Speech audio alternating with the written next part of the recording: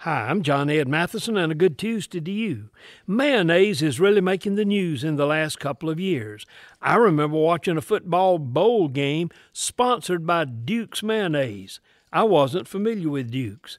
At the end of the game, the winning coach was doused with mayonnaise. I mean, huge amounts came out to cover him in mayonnaise.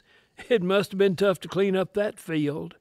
Now, Will Levis, who is a quarterback for the Tennessee Titans, has become a spokesman for Hellmann's mayonnaise.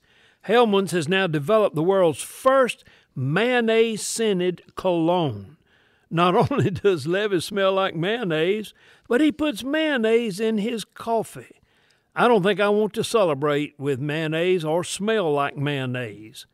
What would be your choice of how to celebrate? And what kind of impression do you want to make on other people?